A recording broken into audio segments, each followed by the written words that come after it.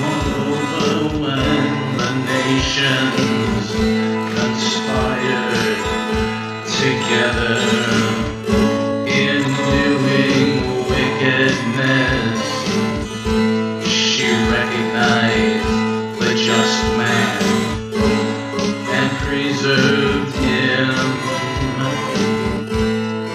without blame before God, and kept him strong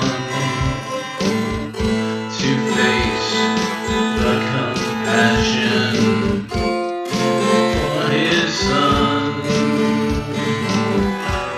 She delivered the just man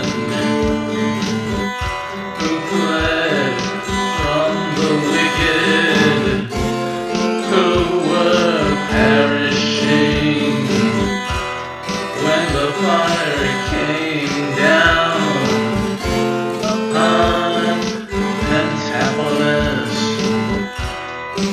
where evidence of their wickedness remains desolate and smokes to this day.